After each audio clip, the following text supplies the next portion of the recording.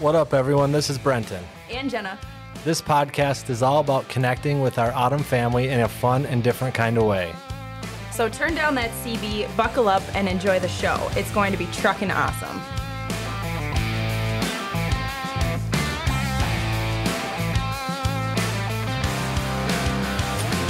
All right, everybody. Welcome to the Autumn Transport Podcast. My name is Brenton. I'm the host, and I'm also a dispatcher at Autumn Transport. It's good to have you guys with us tonight. We're going to be talking about brakes. We got the CVSA Safety Blitz, focusing on the Brake Safety Blitz coming up here August 25th through the 31st. And so we wanted to get on here and talk to you guys a little bit about brakes and what inspectors are going to be looking for and what you can do to make sure that you're good to go with that. Drinking my water tonight out of my KAW mug, CA Services. It's in Kansas City. There's some friends of ours. They operate a tank wash down there and also have a service center. So if you're ever in the area, I recommend that you check out CA Services, get your trailer cleaned out, get your truck or your trailer fixed, and get a CA dog, a hot dog down there while you're waiting. Talking about brakes tonight, I'm going to welcome Autumn Safety Director and the owner of Senty Transportation with us, Chris Senty. How you doing, Chris? Good. How are you doing, Brenton? I'm doing good tonight. It was a beautiful day in Minnesota. Yeah, it was. I was riding around with one of the guys from orientation today at around 4 o'clock. It was just beautiful. It's like, let's just keep going. Yeah, pretty exciting. We added 2 new drivers to the tank fleet, the liquid tank fleet at Autumn today. A couple owner-operators contracted on to pull our tanks and work with us. So we want to welcome Tim and Bill to the Autumn family. It's always good to add a couple new drivers and meet some new guys. Yeah, and seems like a couple of good guys today, too. Did real well with the pre-trip inspections and with the driving. So just get them into the Autumn way and learning what they need to do. And that's right. Join the mix pretty well. Hey, Mike Nolan, thanks for watching tonight. Good to see you. Hope you're doing good down there in Texas. Chris, we'll jump into brakes in a second, but when a guy signs on with Autumn, what do they kind of go through in terms of meeting with you, and what's the relationship like with safety right out the gate? So generally they're with us first thing in the morning. They'll meet with Jenna when she is around. Right now they're meeting with Shar while Jenna's out on maternity leave. Can't wait for you to come back. They will meet. They'll give them their med card and driver's license, take copies of that, and then safety will take them out to do their pre-trip inspection and their road test at that point. So they're with us for probably about an hour and a half or so, give or take, depending on how many questions the driver has and depending on how long the road test takes. Like today, we had a little delay. We got into Cottage Grove and they had the on-ramp to the highway shut down while they were painting it. So we had a little delay during the road test, but about an hour and a half usually that they're gone with us. And then they come back and they'll do a portion of orientation. And then after lunch, safety will come in and do the safety orientation part with distracted driving, crash prevention, and hours of service. And usually with hours of service, we're going through adverse driving conditions, personal conveyance, any of the exceptions, and then discussing split sleeper berths if the drivers need training with that. It could be any number of things when we get done with those 3 main topics, depending on what the drivers need help with, or if there's something we want to address specifically in safety. If people are listening, checking out Autumn Transport, typically our orientation process is a 1-day process in the office. So you go through the things like Chris just shared with safety, and you meet with a recruiter or someone filling in for a recruiter who's gone. But you're usually in and out of the office in 1 day, take you out for lunch with whatever division you're going to be joining, whether it's hoppers, liquid tanks, pneumatics, get to meet the dispatch team a little bit, have a meal with them, and then we get you out and try to get you trucking right away. So want to invite anybody tonight, if you have questions as we're talking about brakes, go ahead and leave a comment. Chris and I will try to get to those. I'll let Chris answer them because I'm not the brake expert. I'm just running the tech here, but Chris is the brake expert. So we'll get your questions to him and Chris can answer them. But what is this safety blitz thing here, this brake blitz? Chris, I wanted to pull up here. Let's see. There we go. Oh, we can even do this.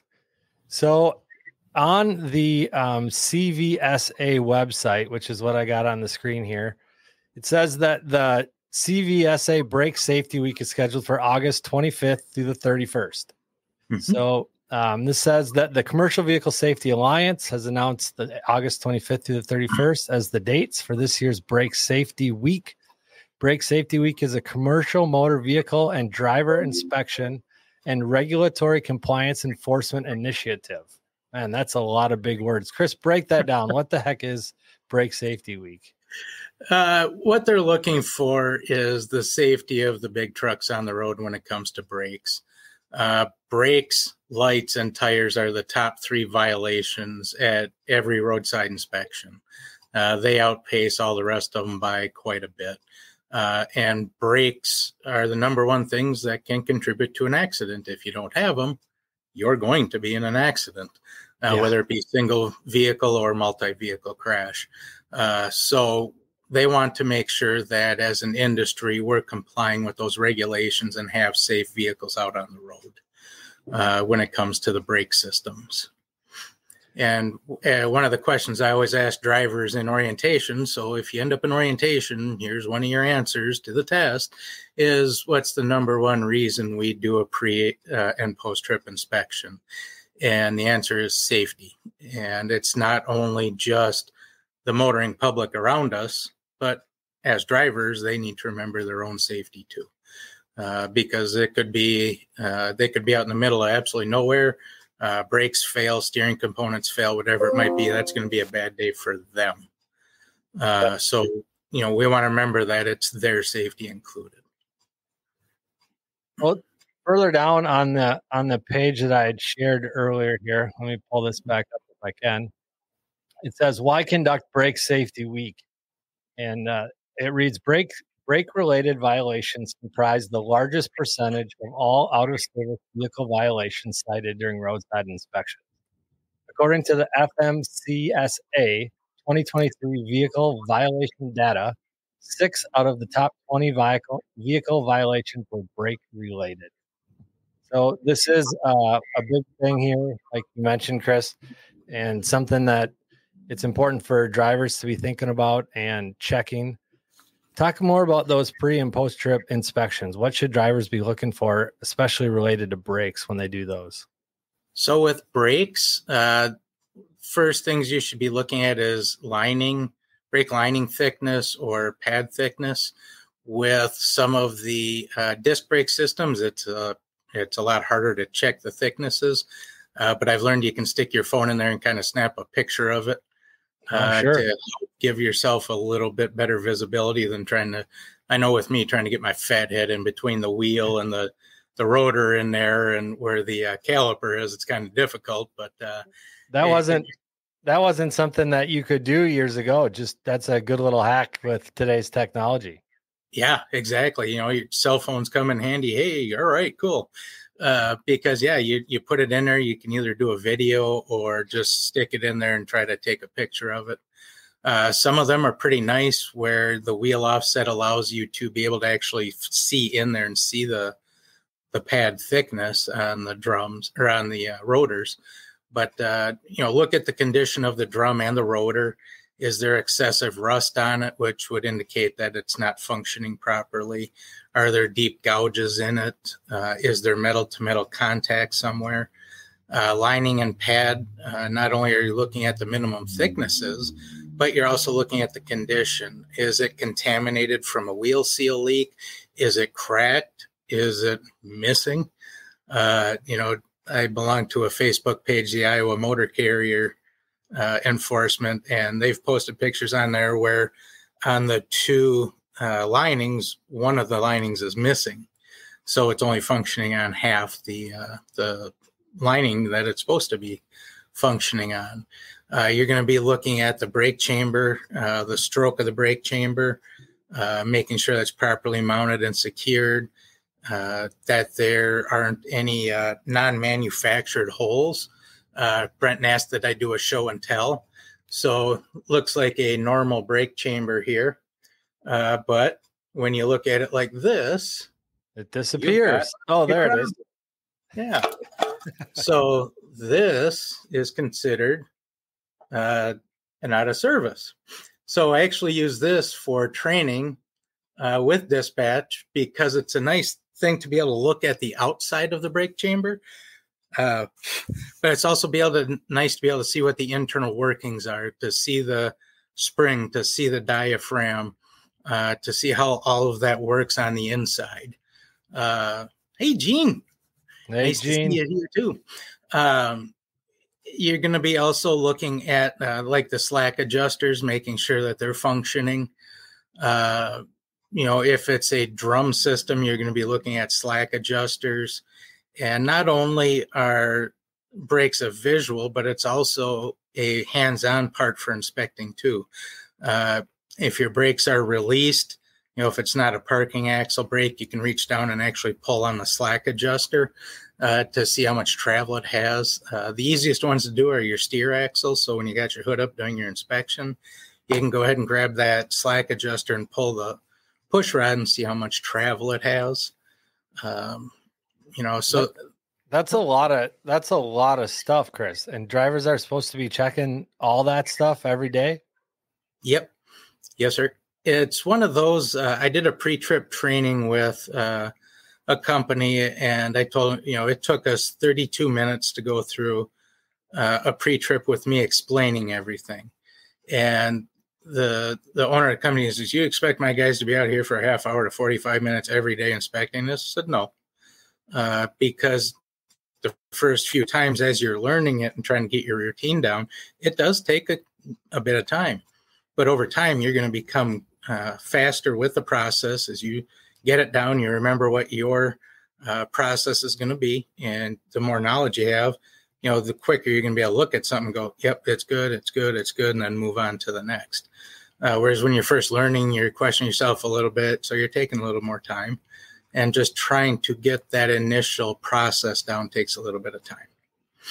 Yeah, I suppose it's like anything. The more you do it, the more comfortable you become, and the easier it is, the faster it goes. But that is a lot of stuff that you just rattled off there, and I guess it could be kind of overwhelming. A lot of that stuff, are those things that could go at any moment, or is it stuff that sort of you can kind of watch and see that maybe it's deteriorating a little bit over time, and certain things you just kind of keep your eye on, or is it stuff that just one day it's just busted? Yeah, so the majority of the stuff is a wear down over time, like the lining thickness. That's an overtime thing, but a cracked brake lining usually happens, like, oh, hey, it was fine yesterday and today it's done. We had that with one of the trucks that we had here quite a bit that we we're just using for road tests. Well, I inspect it every day before we take it on a road test. And one day I went out, did my inspection. Hey, it got a cracked brake lining now. But the majority of it, like your hardware could break off, especially up here in Minnesota. We refer to rust as Minnesota Loctite or the magic disappearance because you have stuff that'll corrode away with rust. Things like that. That's going to be keeping an eye on, but then you're like, okay, it's doing okay. And then one day it might be gone, hardware especially. Stuff that is like a pot metal or something that's going to corrode away much faster than something that's stainless or aluminum. So the majority of it, though, is just watching over time. Okay. And you said you do a pre-trip before every time you even take a truck out of our yard, huh?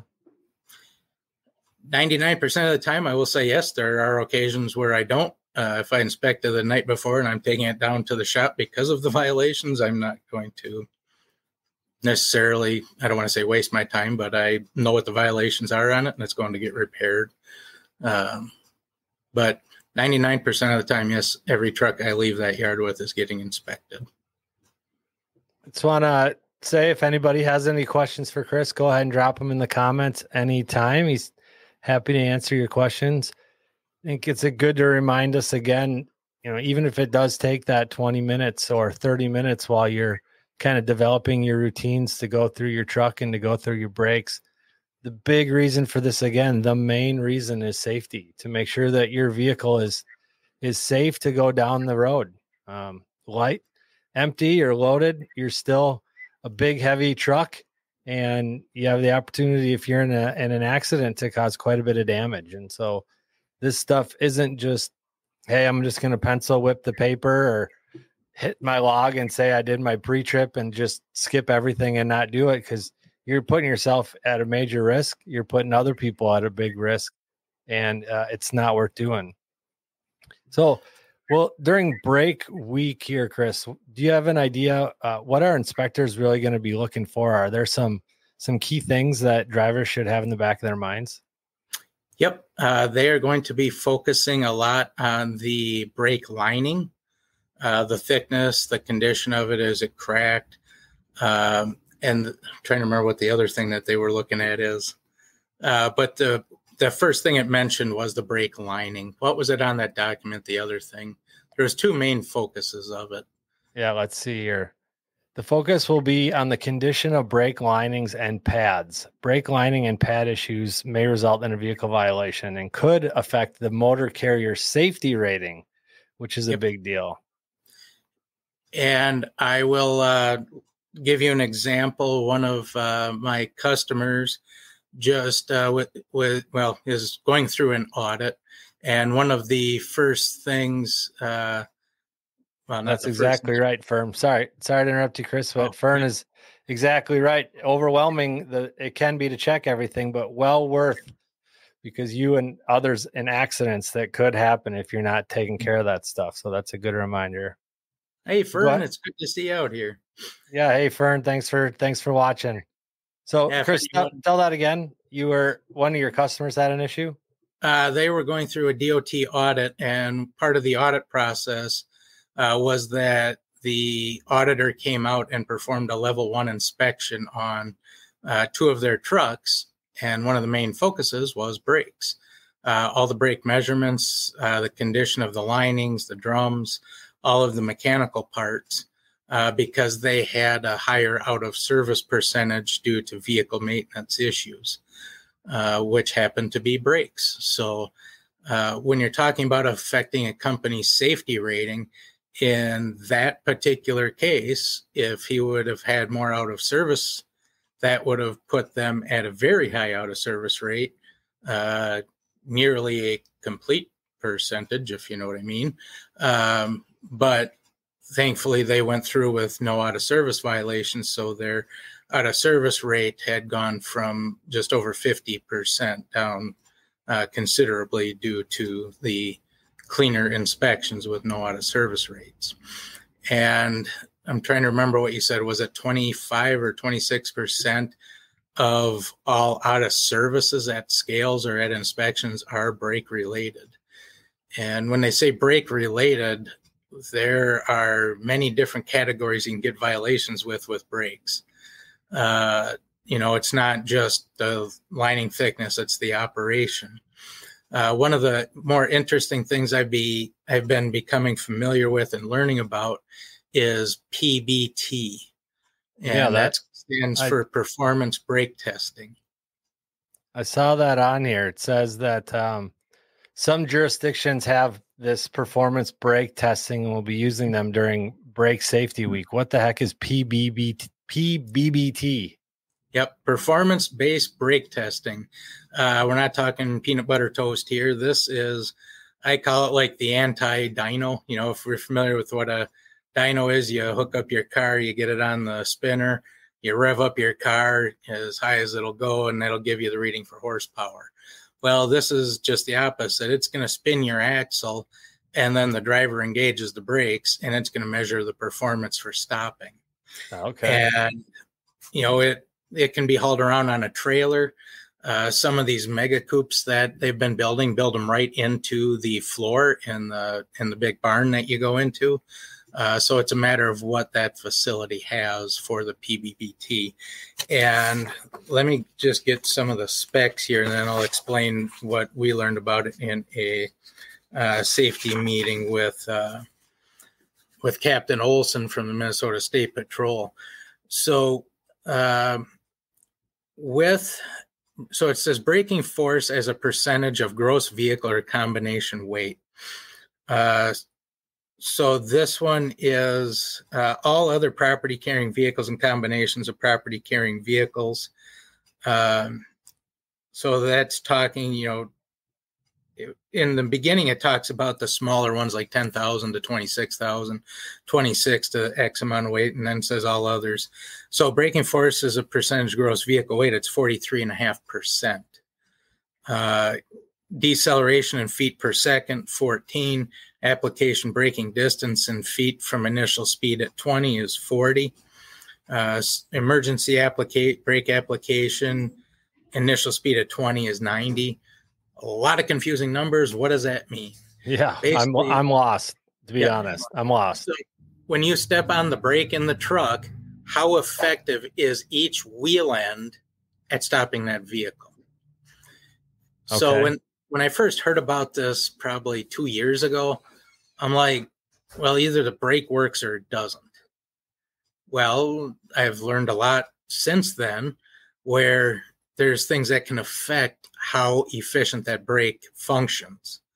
So we know a wheel end is the end of each axle. That's considered a wheel end.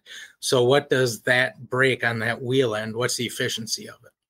And the example that they used was that this trucking company, they had actually got it started with infrared testing. When the truck pulled into the scale, they have the sensors for infrared reading temperature. And all of the wheel ends except for one was red. And it should be red because it's generating heat when you're coming in and stopping. Right. This was green, showing that there was no heat there. So then they put it on, wasn't engaging. Correct. So they put it on the PBBT, and they're like, there's only, I think it was like 15 or 20% braking efficiency on that wheel end, which is hardly anything. Yeah. And they couldn't find anything that would account for it on a visual inspection. So they took it into a shop, and when they took the system apart, somehow a wasp nest got inside of the airline and was stopping full airflow to that wheel end. Really? A wasp nest? Yep. Got into the air system in the trailer, I'm assuming through a glad hand, and it made its way into the system, and it was clogging the airflow to that wheel end. You would have never known that unless it was for the PBBT. Sure. Because when you're just looking at it, yeah, it functions. All the measurements are correct, but the proper airflow wasn't accounted for. So when they replaced that airline with the wasp nests in there, it came out normal. How's the driver supposed to check his airlines for wasp nests? Good question. Ain't found an answer yet. That's one of those that would be like, go buy a lottery ticket. Yeah, you're the guy that got caught for a wasp nest inside of an airline. I have no idea, because that's something that would only be caught with something like the PBT or the infrared system saying, hey, there's a problem here. We don't know what it is, so you're going to have to go take it apart. It wasn't at a scale or anything like that, but when I was in Colorado about a month ago with my son, we drove the road up to the top of Pikes Peak. And on the way back down, I think it's a 16 or 19 mile road that winds up the side of the mountain and takes you to the top. And about a quarter or maybe a little bit around halfway down, they have a little station where you have to stop, and they have a ranger out there that's infrareding everybody's brakes, taking temperatures, making sure that the brakes aren't overheating so that you can get the rest of the way down the mountain. And actually saw them tell one car in front of us in line that they had to go park and let the brakes cool off for a while before they continued down. Yeah. I didn't learn this till quite a bit into my trucking career. I see our guys on here have lots of experience. Do you guys know why when the brakes overheat when you stop and let them cool down, why you may not be able to drive after they cool down? So when the brakes overheat and you stop and you let them cool down, why can you not always move again? That's what you're saying? Correct. Why would a situation arise where you can't release the brakes and continue to drive on once they're cooled down? Because you think, well, they're cooled down, we should be good to go. And it's only a case with drum brakes. It is not with disc. It's only with drum. And it has to do with heat. Yeah, I mean, I'm guessing it probably has something to do with the way that heat is going to make maybe something expand. Yep. So what happens is with the drums, you have the metal drum, and when you heat it, it expands. And with automatic brake slack adjusters, it's going to screw out and continue to expand those shoes to meet that drum. But after a while, it can't expand it anymore to meet that drum. And that's where brake fade comes in. I haven't heard of that. What's brake fade? That's when you go to step on the pedal and there's nothing there in a brake drum, in a drum system, because you've heated it up enough where that drum is now so expanded, the slack adjuster can't adjust enough to get to it, so you have no brakes. And that does it as it heats up. So that's where the fade comes in, because it's not an immediate thing. It's a fade out. So then you get stopped, say, okay, I'm at Mom and Pop's Diner. I'm going to go in for some coffee and we'll just let the brakes cool down. You get there and all of a sudden you go to release your brakes and it won't go anywhere. Being a typical truck driver, we get out and check our air lanes, make sure some jerk didn't put quarters in between it. And everything checks out, but you release the brakes and nothing happens. Well, what happens is that slack adjuster was trying to push those linings out, but now the drum cooled down and constricted back to its normal size. So being as it shot those shoes out so far trying to meet the drum, now the drum is actually holding tight to those linings. So then you'd actually have to get somebody out there, or if you're able to yourself, you have to be certified, you can back off those linings and then readjust them to the proper adjustment, which depending on the system, how you do it, a lot of guys back it off, screw it down till it gets tight and then back it off half or 3/4 of a turn. But that's why you may not be able to release your brakes if you've had fade. You get stopped, that drum is constricting again back to its normal size and it won't let go of the linings. Gotcha. Well, Chris, I wanted to share this for people. This is on the CVSA website. So guys, you can go there, guys and gals, you can go there and you can check this out yourself. They have this little document, 10 brake lining and pad tips. See if I can pull it up so that I can see it a little bit better here. I can't. All right. Well, anyways, I would recommend that you guys go there and check this out.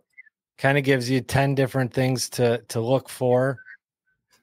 Chris, what are you telling drivers? I know you sent out a message to our fleet earlier this week, just talking about this upcoming check. And I think you attached a PDF, a flyer of some sort to that as well.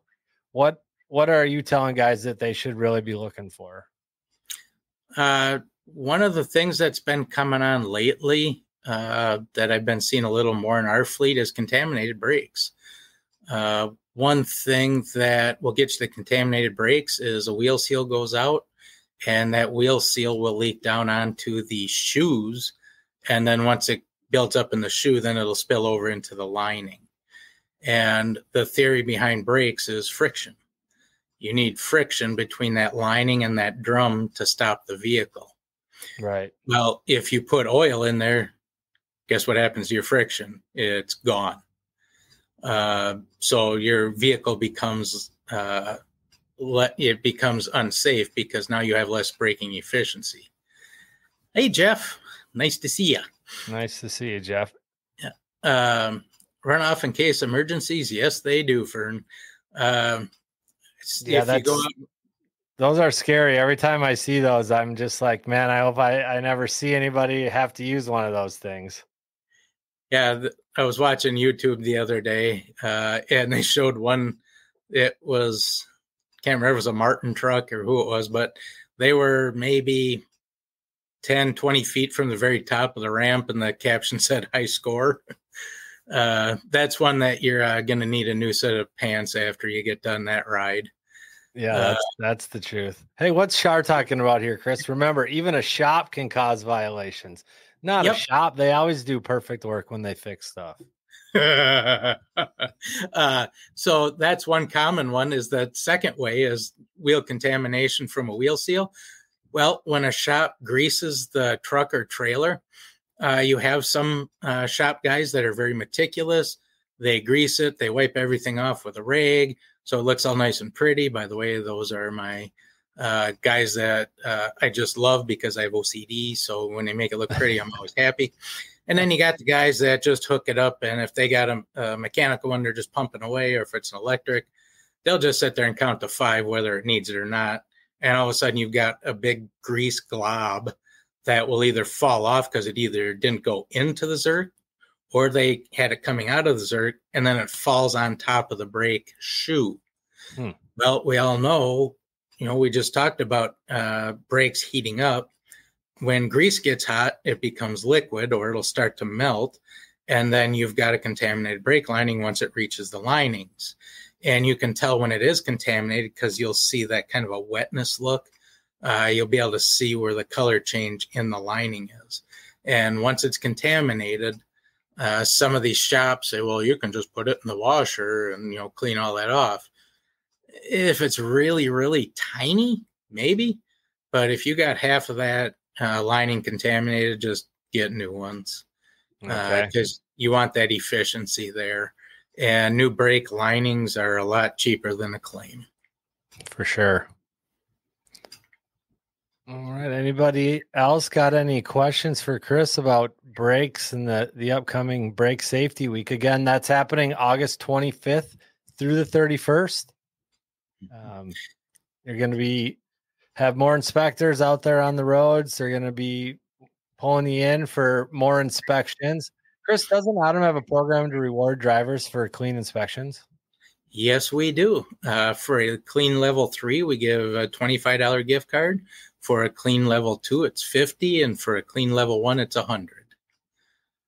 So, I mean, nobody really wants to get inspected or go through the time of that. Even if you're a guy who takes great care of your truck, I mean, it costs you time in between loads or making that next delivery. But there is a little incentive for you to run a clean truck and to spend a little time doing your pre-trip, especially during this week. We don't want to ever say like, oh, it's brake safety week, so now make sure you're checking your brakes. Like, this is something that you should be doing every day. You should be, and remember the reason behind it. It's for safety. We don't do the pre-trip in case we get inspected so that we get a gift card. But it is something that you should be doing every day. And I guess the truth, though, is that they are going to be looking for things a little bit more closely and a little bit more often. So it is especially important to be really focused on it for the next week. Yeah. And just keep that in mind. If you are pulled in and inspected, brakes are number one, but they're not stopping at brakes. If they see any other violations, they're going to take those too. That is a great reminder. We had talked on a previous podcast, Chris, about how you can avoid being inspected. Do you have any tips on that? Things that guys can do that that inspector will maybe choose to just move them on a little easier than they might somebody else? How do you not make yourself a target? I will give you the top 3 reasons. Number 1 is speeding. which was our last live stream, which I want to say, drivers of autumn, you're doing awesome. We've had a lot of conversations the end of last week and so far this week, and you guys are doing awesome. So thank you. That was our discussion on speed gauge, which that video is on YouTube. So any of you that didn't see it or didn't get a chance to like it or subscribe to the YouTube channel, go do that. But yeah, that's what Chris is talking about there. Oh, Fern's got a great tip to get through inspections. Bring coffee and donuts. No, that's what you bring to your safety director when he calls you up for a refresher training. Jimmy Guest, thanks Jimmy for watching here tonight. This is good to know. TA Truck Stop giving free brake inspections. Yep. So if you got time, you're going to park at a TA or something like that anyways, go get your brakes inspected. It's free. Thanks, Jimmy. I believe when they do Blitz week, I want to say some of the TAs do free mid-trips, mid-trip inspections, so you can go through there. So use your available resources. But back to not getting yourself caught in speeding, use of your seatbelt, making sure your seatbelt's on there, and low-hanging fruit. So some drivers may not understand the difference between being inspected and being scanned. I didn't until, I don't know, it was like 2004, 2005. It was during the Blitz week, the normal Blitz, the 72-hour. I pulled into the scale. There was an officer just before the scale. He said, "Okay, driver, stop." I rolled my window down. And I said, "Okay, what do you want me to do?" He goes, "Turn on all your lights and step on the brakes." Turned on all my lights, stepped on my brakes. He walked around. He said, "Have a good day, driver." Huh. And I said, "Don't I get my report?" He goes, "What report?" I said, "My inspection report. I get a gift card." This was with the carrier I was at the time, gave you $100 for a clean inspection. Sure. And he goes, "I scanned you, driver. This wasn't an inspection, so get going." I'm like, "Oh, okay." They're just looking for low-hanging fruit. You got any lights out? Okay, well, let's pull you over. What else you got going? Also, some drivers say no, but a clean truck means a lot. Mm-hmm. When I worked for one carrier, I drove a rickety old International 8600. It was mechanically sound, but boy, it was ugly. That thing had been ridden hard. It belonged to a nursery, so, a lot of hard work. But as soon as I got out of that truck, which was a regular inspection, I loved it. Hey, beer money, yay. But as soon as I got into a brand new truck, kept it washed, I got probably a quarter of the inspections I used to with the old looking truck. Sure. Officers have said if you pull in and your dash is full of garbage, if you're not going to take the time to clean out the garbage off of your dash, you're probably not going to take time to maintain that vehicle or do a lot of inspections. So those are just some of the tips to help keep yourself on the right side of inspections or out of them. Yeah, I think that's a great tip, thinking about that low-hanging fruit, and especially just having a clean vehicle goes a long way. I mean, like you just said, if you spend the time to throw your trash away and keep your stuff looking good, you're probably going to care enough to spend the time to fix stuff that needs to be fixed and stay on top of your maintenance and all that stuff. Probably smelling good too. We've had a couple trucks come back to us for reasons one or another that guys have moved on from our company, and the truck just stinks and it's gross and stuff like that. And I can't imagine if an inspector opens up that cab door or gets around that driver and everything just reeks in there, that they're going to be in a real good mood and likely to give you a free pass. I mean, unless it's so bad that they can't handle being around you at all. But if you're living like that, you got a whole nother problem. Yeah. There's been a few trucks that were returned where I had to move them, and I'm like, I need a shower. So if you get kind of into that range, clean her up, and it doesn't take much. If you guys need help with it, let us know. I've helped out drivers in the past. We get it. Sometimes times are tough, but more than willing to help you out with that. So, the truck, if if I can smell your truck before I see it, or when you're passing it, I can smell the inside, we do have an issue. And officers will make it known. Yes, that's true. Well, one more chance here. If anybody's got any questions to ask Chris before we let him hop off and get back to his night. Char, those are the tetanus shot trucks. Isn't that the truth, man? And Fern reminding, for a lot of these guys, your truck is your home. Take care of it. I mean, yeah, that's a great point. You know, what sort of condition do you keep your home? Says a lot about you and the type of worker that you are, and you know the likelihood that you're gonna get inspected. So just kind of keep that stuff in the back of your mind. Yeah, we always talk about, in the industry, I'm involved in a few truck shows and whatnot, and we're always talking about take pride in your ride. Well, take pride in your ride and yourself, because we are in a professional industry. 99% of the drivers out here are, well, I'm being a little liberal with the percentage, but we got a lot of professional drivers out here. Let's keep that pride in our industry, pride in our ride, pride in ourselves, because then that's a better front that we put up for the general public. That kind of makes me think of one question, Chris. We mentioned earlier that out of service things can affect your motor carrier safety score. Why should a driver care about that? Like, so what if he gets a violation? I mean, how's that hurts the company really? I mean, what's the impact that has? So, if you get an out of service inspection, you might think, well, it's just one thing. It's only one inspection. But what if half of your fleet said, well, I only got one out of service inspection? Well, for each inspection, you're rated on your out of service percentage. National average for vehicle, I want to say, is 22%, and for driver, it's 6%. Once you go above the national average, your insurance takes note. Some of your customers will take note. Depending on what you're hauling, like with hazmat, some customers won't accept above the national average. Once you hit 50% or greater out of service rate, the DOT says, we're going to come visit you, whether it be a focused or a general audit.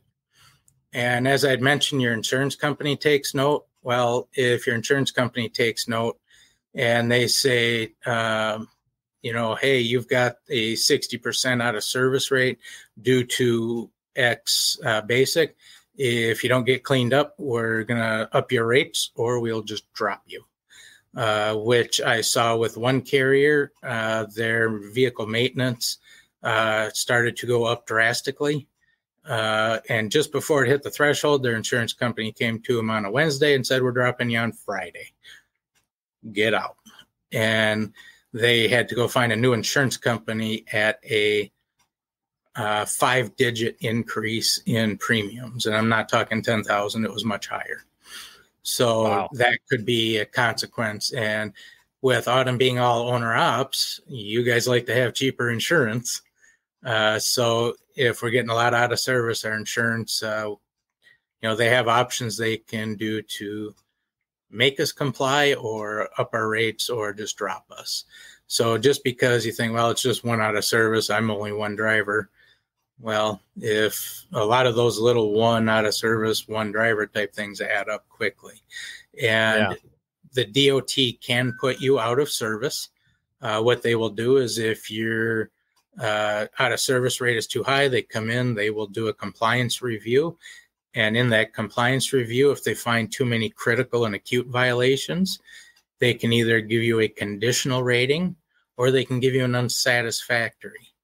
And what unsatisfactory means, you have 15 days to send in compliance paperwork showing you're bringing your program into compliance. And if it isn't done by the 60 days, then at that point you have to cease all operations, regardless of where the vehicles are. So you could have trucks spread out through the country. As soon as you're declared out of service, drivers are finding a plane ticket home because they're not bringing the truck home. So you're working for the good of yourself, but also for the good of your brothers and sisters out there on the road, for the entire Autumn family. And it has, I'm learning it. And Chris, I don't know if you know this, but I am been doing some reading that customers and brokers and stuff like that, they have access to some of that safety data for companies and what certain scores and ratings. And if your scores are too low, yeah, those customers might say you're too risky of a carrier to work with and give loads to somebody else. And in the environment that we're in, guys know that freight can be tight at times. You can't be giving away customers or opportunities for new business because you're not taking care of your truck, or a bunch of guys on your fleet aren't taking care of their trucks, and it's bringing the score down for everybody. Yeah. I had a customer that their customer called them up and said, we can no longer do business with you. Your out of service percent is above the national average. You're at 24%, and we need you down below 22. So they dropped all of their business, and it was not a small portion of this carrier's business. So they had to wait and do some additional work to get that below so that they could call that customer back and go, okay, we're down where you want us. Come on back. So, if that happens too much, too many of your customers say that, then think about, at Autumn, all the other 145 families out there that are being affected by one driver's decision. Yeah. Yeah. So it's the 19th here. You got 6 days before this brake safety blitz happens.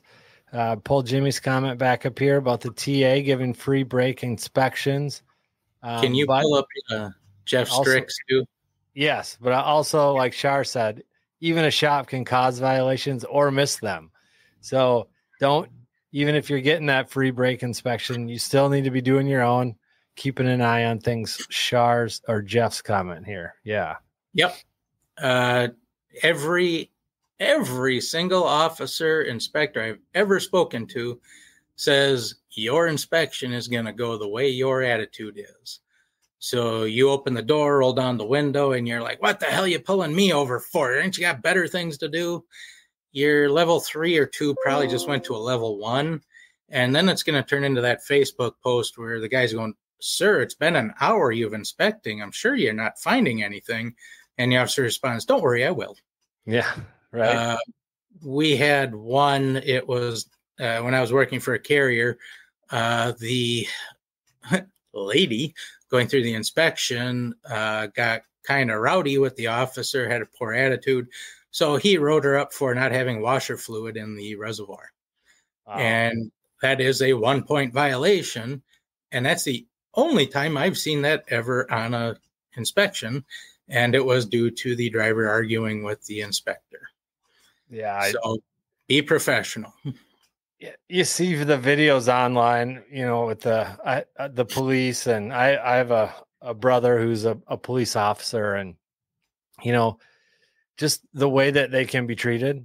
They're just out there trying to do their job, just like you're doing yours. Your job is to drive the truck to get load from point A to point B. Their job, what puts money on the table or food on the table and money in their bank account, is to work at the scale house or do the inspections as truck comes in. And I think it all kind of goes back to the golden rule, right? Treat others the way you want to be treated. That officer comes up to you, you treat him how you want to be treated. You want to be treated well. You want to be treated with patience and kindness and grace. You got to offer that to him right from the get-go. Yeah. And, most of the people that know me know my sense of humor and some of what I talk about state patrol. We had a driver going through Ohio the other day, and he had a 3-minute violation on his logbook. And the officer says, I'm not worried about 3 minutes. I'm not writing you on 3 minutes. It was so refreshing to see that and hear that, because there's officers out there that are trying to do a good job. Mm-hmm. And there's others out there like, oh, you're 3 minutes over. You made my day. So, granted, we run into those guys, but there are decent officers out there trying to do a really good job. So give them the benefit of the doubt. Treat them good, be professional about it, and you're probably going to walk away with a good experience. And maybe walk away with a $100 gift card in your pocket for getting that clean inspection. Yeah. Yeah. Well, Chris, thanks for coming on here tonight. Thanks everybody for listening and watching. If you have any additional questions, go to the CVSA website. They have some flyers there. They have some checklists there that you can print off or have on your phone to reference as you're doing your pre and your post trips. Take Jimmy's advice, maybe stop in at a TA along the way and get a free brake inspection. Get that stuff, handled now so that next week when this thing starts on Sunday, your truck's ready to go and we're not going to have any issues. But ultimately it comes down to what type of person, what type of driver do you want to be? Do you want to do the work to be safe, to make sure that you get home safe to your family at the end of the day or at the end of the week, and that other people on the road who you're sharing the road with gets home safe to their families as well? If you guys have any questions, please reach out. Chris is happy to help. Bill, Shar, all kinds of knowledgeable people at our office that'll talk to you, answer your questions, and make sure that you're all ready to go. Chris, looks like you have one more thing to say. Yeah, a couple of things. Don't call Bill. He's on vacation for the next week. So he's eating gummy bears out in Colorado, I heard. But also part of your brake testing is doing the brake bleed down or the lab test. So make sure you guys are doing that before next week too, to make sure that all your valves are working properly and that you don't have any broken springs inside of chambers. So, and if you are unaware how to do that, give me a call, shoot me a message, and I can walk you through it. Awesome. Thanks, Chris. All right, Chris, I'll see you at the office tomorrow. Everybody else, have a good night. What'd you say, Chris? I said, sounds good. I will. All right, everybody else, drive safe. Have a great night. We'll see you soon. Bye. Thanks, everyone.